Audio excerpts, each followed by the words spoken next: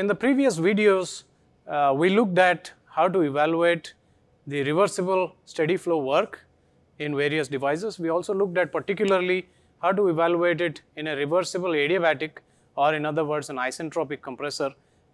This is a hypothetical theoretical compressor because real compressors cannot be reversible adiabatic, but then we looked at how to evaluate a reversible adiabatic or an isentropic process occurring in such a compressor.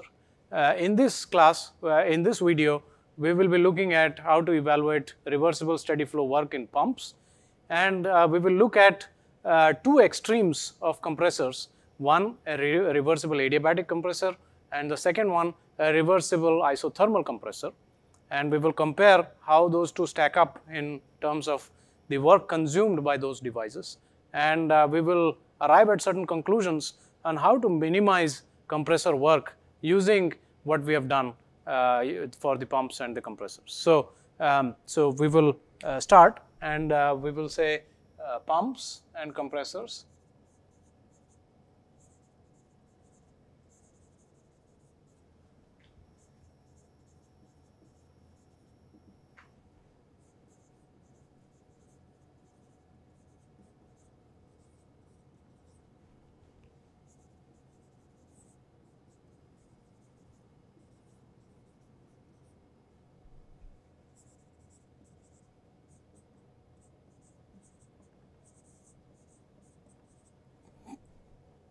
So, we saw that for a reversible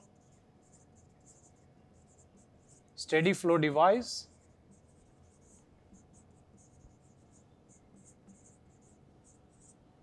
we saw that the reversible work W dot reversible in is equal to m dot times integral inlet to exit V dP plus the change in kinetic energy plus the change in potential energy.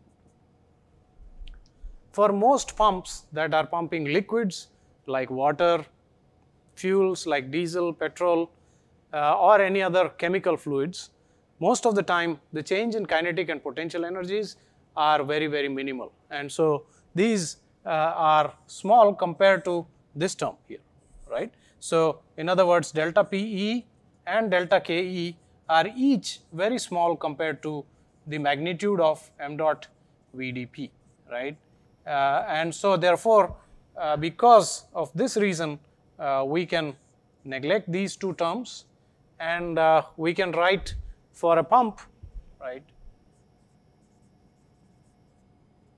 or a compressor, in most cases,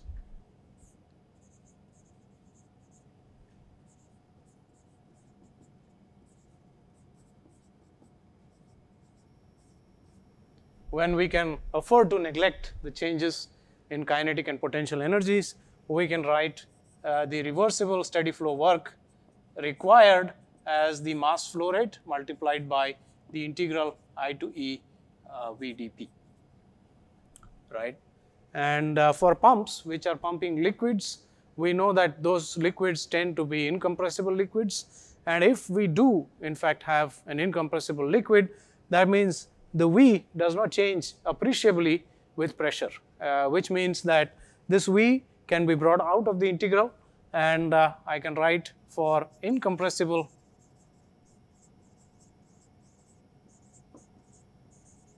liquid pumps.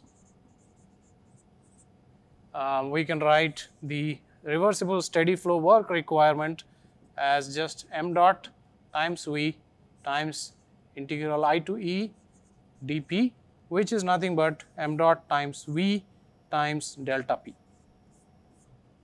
where delta P is the exit pressure minus the inlet pressure, right? So that is m dot times V times P at the exit minus P at the inlet, and so I can just write that as m dot times V times PE minus PI, right? And so this is one simplification that we can do if the fluid going through the pump is incompressible. Most of the time pumps compress or pressurize liquids, and so most of these liquids can be considered incompressible in the pressure ranges that are found in those pumps. And if that is the case, in fact, then we can simplify this by taking V out, and once we take V out, we just are left with delta P, and delta P is just the exit pressure minus the inlet pressure. So that is the work, reversible work required for a pump that is pumping in incompressible liquids and a pump that is reversible, right? So this is one conclusion. So we will now look at compressors, right? So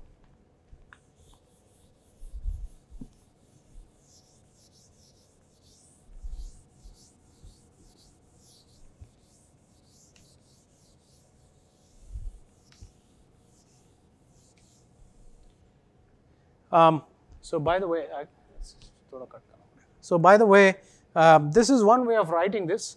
This is another more convenient, perhaps, way of writing this is that we can write this in terms of density as W dot reversible required is m dot divided by rho times PE minus PI, right?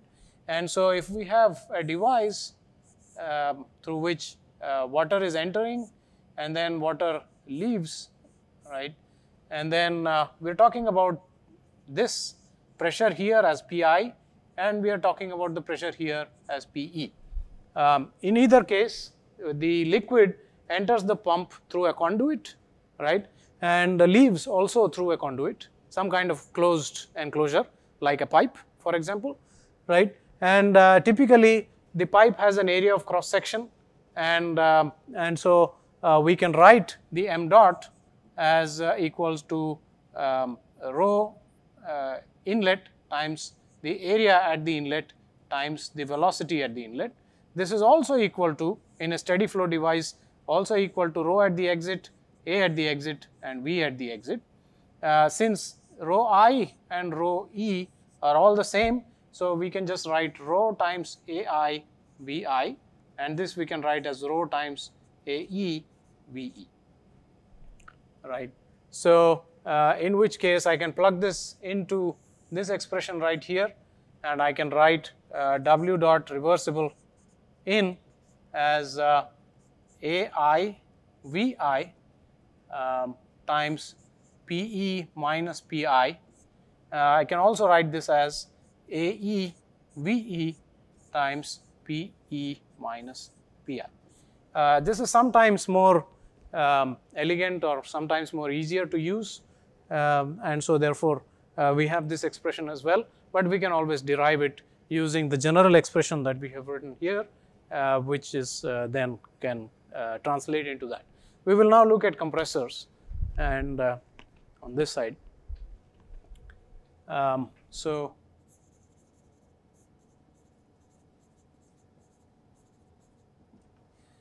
We saw in the previous video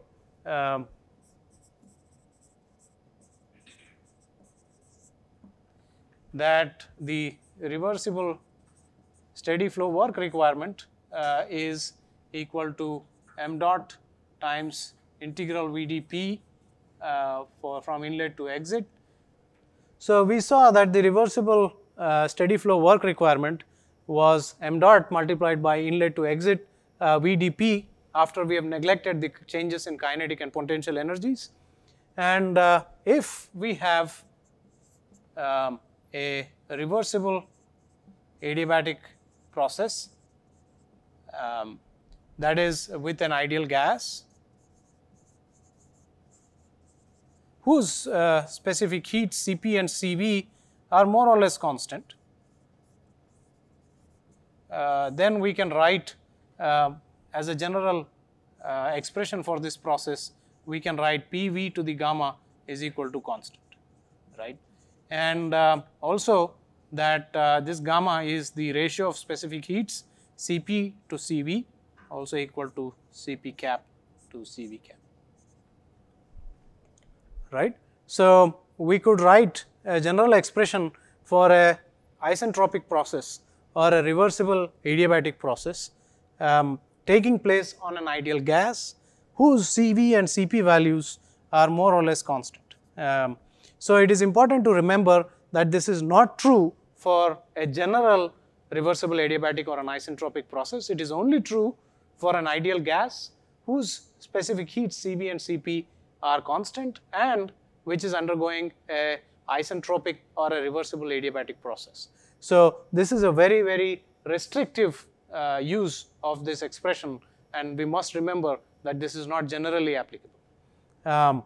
So, we can write this, and on the other hand, if we have a reversible isothermal compression of an ideal gas, then we can write P times V is equal to constant, right.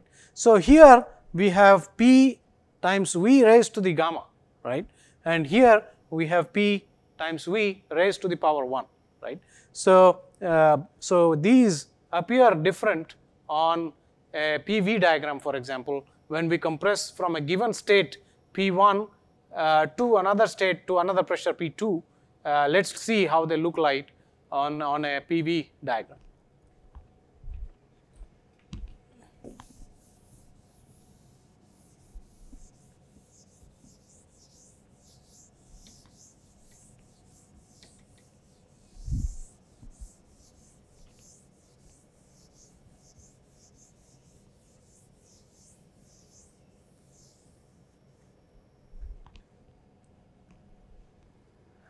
So,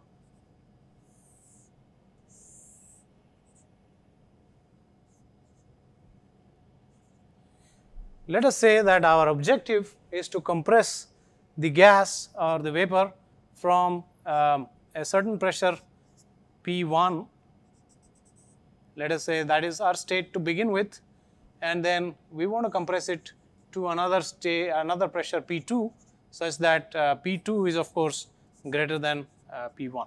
So, our objective is to go from pressure P1 to pressure P2, right, and for a reversible adiabatic process involving an ideal gas, this would probably look like this.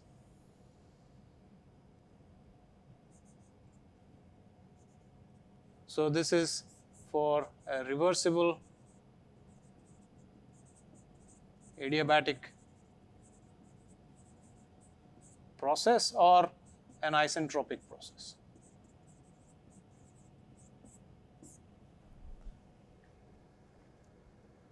So, because the expression here is PV to the gamma is equal to constant.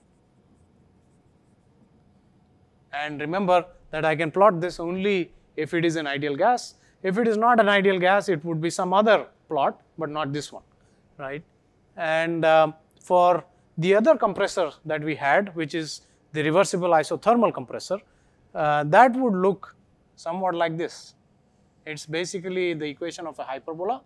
So, it would look like this. So, this would be a reversible isothermal compressor with P times V is equal to constant, right. And so, now it becomes possible to compare the work requirements of the reversible adiabatic compressor and the reversible isothermal compressor. And so, let us look at the work requirements of these two compressors. While it is very tempting to calculate the work required using this area here, the projected area, because this projected area is equal to integral P dV, right.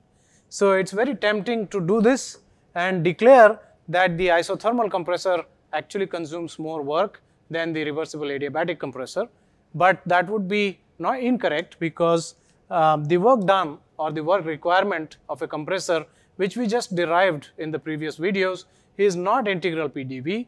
In fact, it is m dot times integral V dP, which is a very different area calculation from integral P dV. Let us recall that integral P dV is only the reversible boundary work done by a closed system. And so in this case, we cannot use integral PdV. We should in fact project the area onto the y-axis, which is then going to give us, for example, for the isothermal, reversible isothermal compressor, the work requirement is integral VdP, which is the area under the curve projected on the p-axis. And so we should be doing m dot times integral VdP, right? So for the same mass flow rate and starting from the same state 1, reaching the same pressure P2, let us say that the reversible adiabatic or the isentropic compressor goes from state 1 to state 2, where the pressure at state 2 is P2, and the reversible isothermal compressor goes from state 1 to state 3, where the pressure at state 3 is also P2. And for the same mass flow rate m dot, we will have the reversible work required for isentropic compressor is always greater than the same requirement for an isothermal compressor. Right? So we see that if we compress a gas, ideal gas, in an isentropic manner, we will consume a whole lot more work than we would if we compress it in an isothermal manner. We will look at the implications of this conclusion in the following video.